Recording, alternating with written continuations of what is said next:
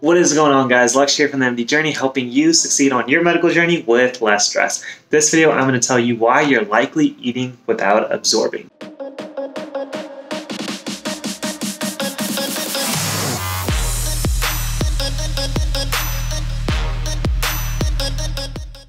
Alright guys, what is going on? Hopefully you guys are having a great day. If you're new to this channel, my name is Lex. I'm a fourth-year medical student going into internal medicine, and I make videos on a weekly basis about how to succeed as a pre-med and as a medical student. So if any of those topics interest you, then make sure you subscribe to this channel, like this video if you enjoy what you see. But let's get to the content of this video, which is a little bit of a motivational piece, so I'll try to keep it short.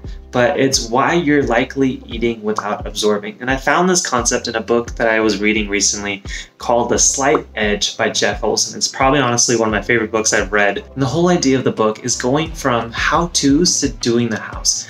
Regardless of where you are in life, you may be, watching different videos on different topics about medical school or being a pre-med. You may have seen some of my videos on tips that I like to give.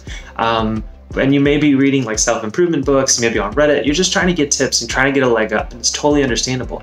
But when do you transition from getting those tips to actually applying them? And in his book, he talks about the idea of how we're often eating without ever actually absorbing the information. I found that concept to be so perfect for medical school, for pre-meds, for medical students. And so I wanted to share a few places that you're likely just eating without actually absorbing, and how to flip that on its head and make sure you make the most of every single opportunity. So first, I like to talk to my pre-med friends as well as my first and second year medical students who are likely in the classroom, but also most likely the biggest victims of eating without absorbing. I get it. You're absorbing a lot of information, a lot of it's being thrown at you, and no one expects you to understand all of it. But ask yourself if the techniques that you're using are actually going to help you retain the information for the long run. You don't want to just memorize that piece of information for the test in a week or 2 weeks. You want to be able to remember it, ideally, as a third and fourth year medical student. If you can't do that, majority of the time, that means you're not using the right techniques. I'll link down some videos down below on things that you can do to make your studying more active, techniques that I use, and hopefully those will help you out. But make sure you're not going through the first or second year of medical school, especially by just eating without absorbing. Don't just like make it by through your exams, because you're going to struggle on your boards, you're going to struggle on your rotations, and you're going to wish you would have done more to actually absorb the info. So that is my speech and spiel to you guys. I will link down, as I mentioned, videos that will help you kind of transition your techniques to ones that are more effective and help you retain information long term. But now I want to talk to my third and fourth year friends on their rotations and talk about how we as upperclassmen often fail at absorbing the info. And the common example is either we're having a resident attending teach us something, and we may understand it in that bit of time that they're teaching it, but we never give it any thought. We never try to process that information outside of their lesson. And so even if we have an attending teach us an amazing lecture about heart failure, liver disease, whatever it may be, we totally forget it and we never retain that information. And I regret those experiences so much now. As a fourth year, I wish I would have paid more attention, but also try to absorb it outside of that setting, because I know I would be a much better future clinician.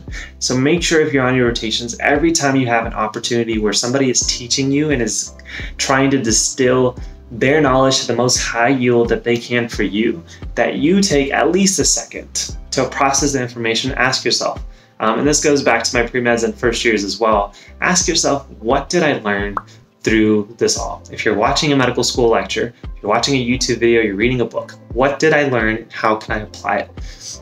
Then you are on the process of absorbing your information. Once you start transitioning into that direction, you will learn that information sticks with you much better. And two, you're able to kind of hold on to those most important lessons that you've got. I know for a fact there has been information that I've been taught that I just wish that I kept on, but I didn't practice absorbing it afterwards. So I encourage you guys as a fourth year med student regretting some of those experiences, that every time you're watching a lecture, you're learning through a clinician or through your patients, you take a second and you ask yourself, what value did I get out of this and how can I apply it in the future?